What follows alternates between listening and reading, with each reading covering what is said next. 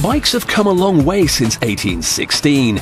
Back then, a German baron made the first one that could steer, although it still didn't have any pedals. But as the design improved, its popularity soared.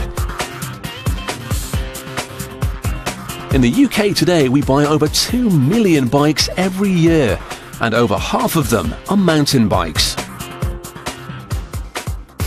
A state-of-the-art mountain bike starts life as a pile of aluminium tubes.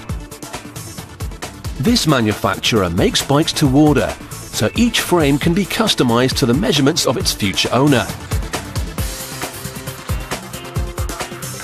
First, the tubes are cut down to size with a circular saw.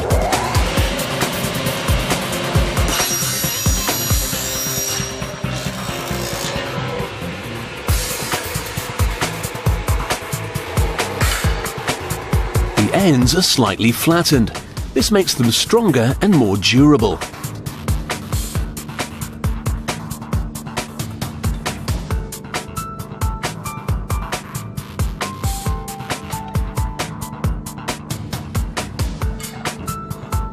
Then it's clamped in a vise where it's drilled with a circular bit the same size as the tube to which it'll be connected. It's accurate to 1/10 of a millimeter, which ensures that the frame will fit together perfectly.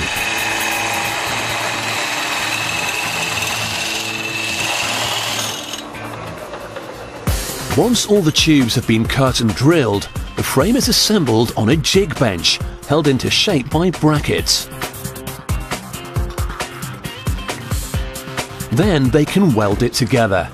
A steel welding rod is heated and becomes molten at the point of contact. It forms an incredibly strong bond that will help the bike endure the huge stresses that will be exerted on it.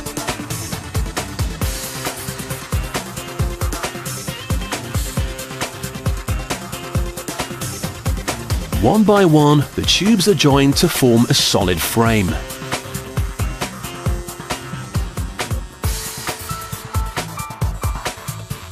It's incredibly sturdy, despite the fact that it only weighs a touch over 1¼ kilos, just a bit heavier than a bag of sugar. Back at the jig bench, they check it still fits the template, as sometimes the welding can cause distortion. Each tube has to fit to the millimeter. This frame's slightly out, but it can be forced into shape with a bit of gentle persuasion.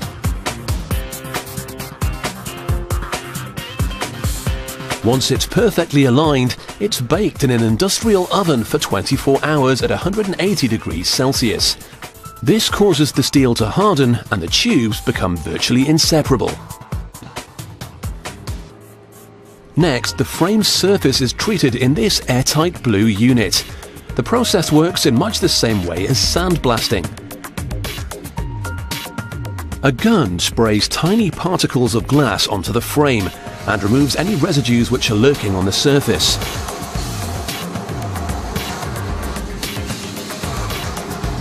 The before and after effect clearly shows the benefit of the process. Once it's been cleaned up, the frame's hung on a hook that connects it to an electric current. The spray gun charges the paint particles to the opposite polarity, and this causes the frame to attract the paint like a magnet attracts iron filings.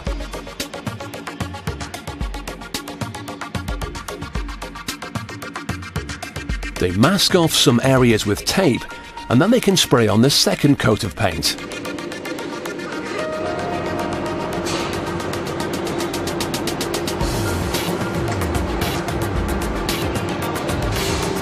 Any excess is carefully blasted away with compressed air. The frame will go back into the oven for a further 20 minutes, and this will fix the varnish to ensure a lasting shine.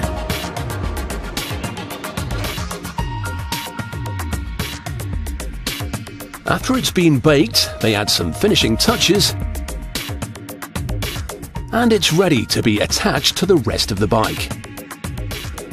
The rear forks are first. They've got an inbuilt suspension system with a hinged mechanism.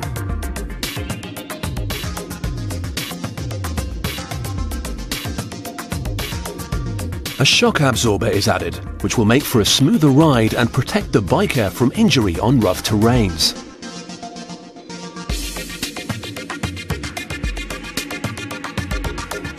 The front forks and handlebars are fitted,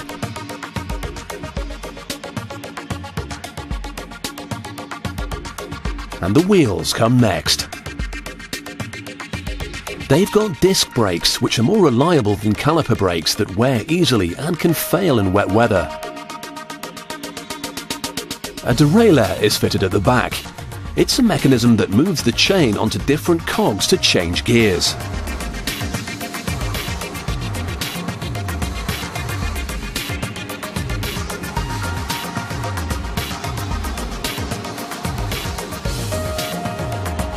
The fitter threads on a cable that connects to the derailleur and checks it's all working smoothly. Finally, the pedals are added. They're designed like a ski binding so that the rider can snap his shoes in and out with the minimum of fuss. From start to finish, the mountain bikes have been assembled by hand, just like the first bikes nearly 200 years ago. But these ones have been crafted from lightweight aluminium tubing, fitted with hinged forks, and they've got pedals.